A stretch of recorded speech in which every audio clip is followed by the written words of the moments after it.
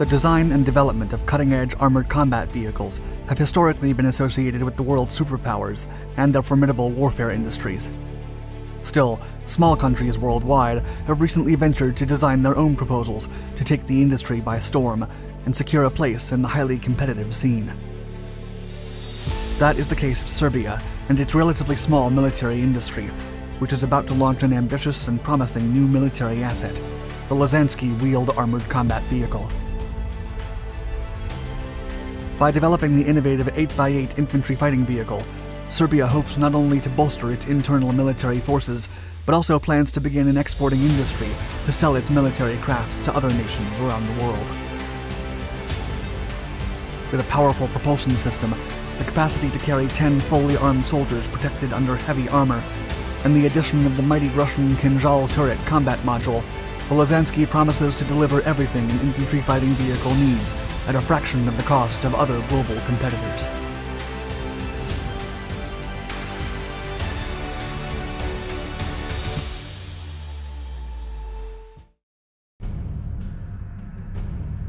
Background. Founded back in 1949, Jugo Import, a Serbian government military agency, was tasked with acquiring necessary military equipment for the Yugoslav People's Army from countries abroad.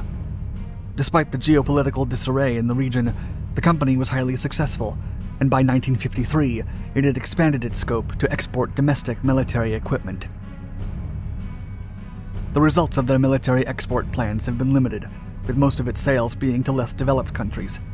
Still, one of its most successful exports has been the Lazar series of armored vehicles.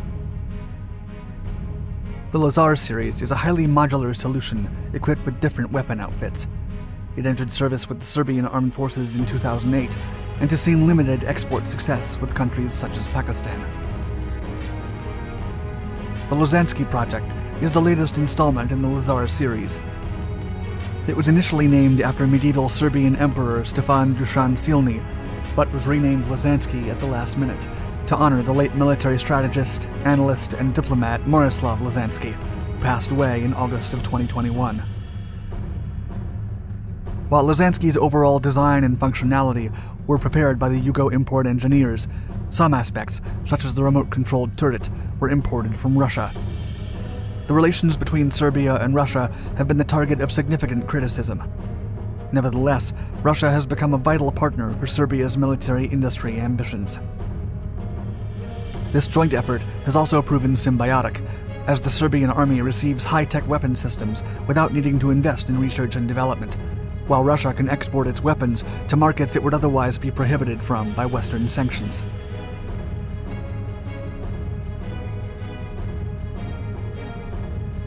Design.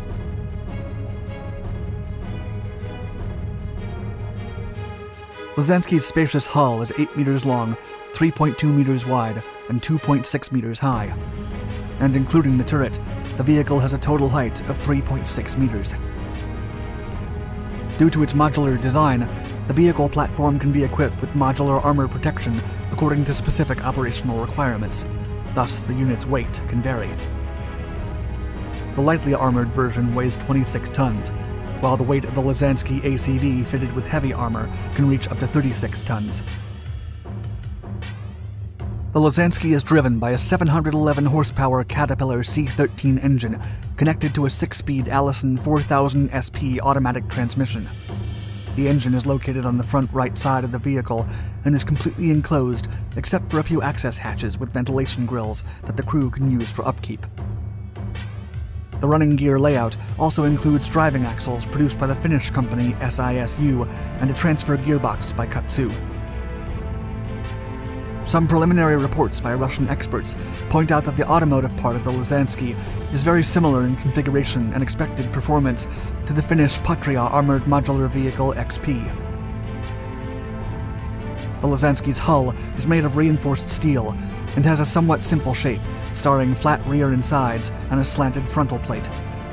The interior arrangement is characteristic of any modern armored vehicle of its kind, with an engine partition at the front right, a driver's section at the front left next to the engine, the combat partition in the middle, and finally, the infantry deployment section at the back of the vehicle.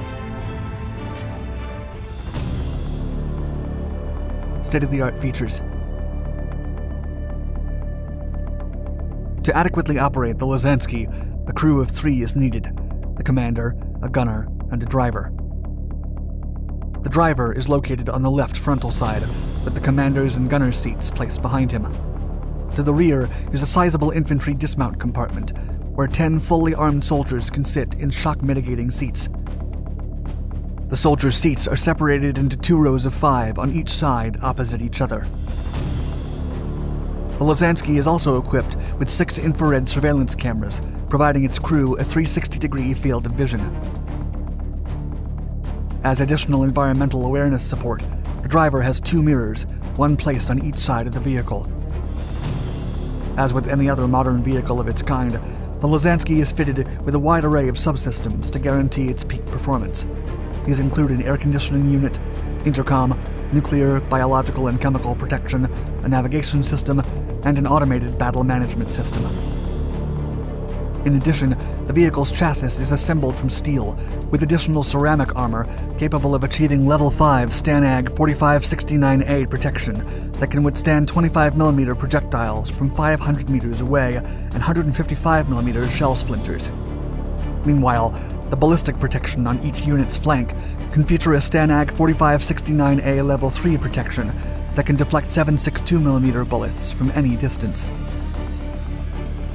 If more protection is needed, a modular armor kit can be installed on the unit to boost the ballistic protection to STANAG 4569A Level 6, a shield able to repel 30mm APDS rounds from 500 meters. The Lazanski also has substantial blast protection, thanks to its V-shaped bottom that can sustain up to 10 kilograms of explosions. As an additional defense, the armored vehicle can deploy smoke discharges to conceal and protect its crew and passengers from enemy fire.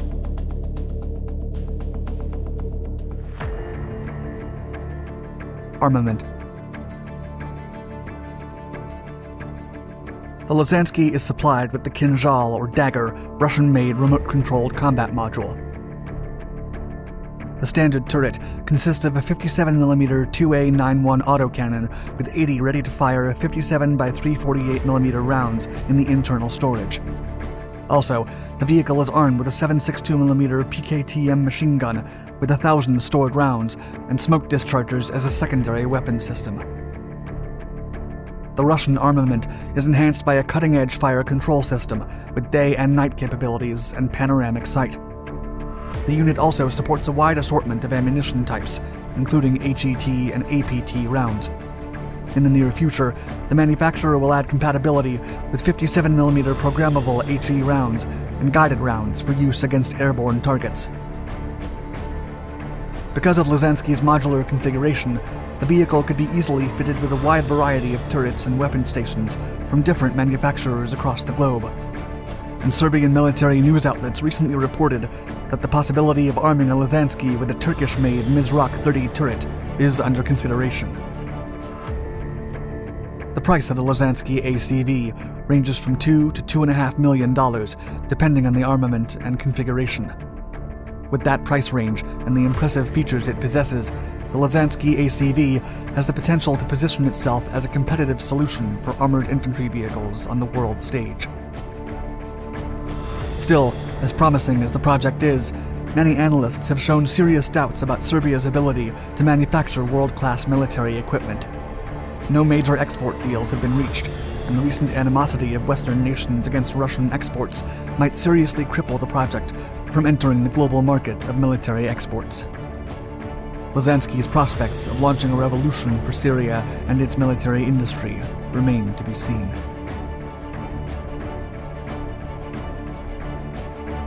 Thank you for watching my video.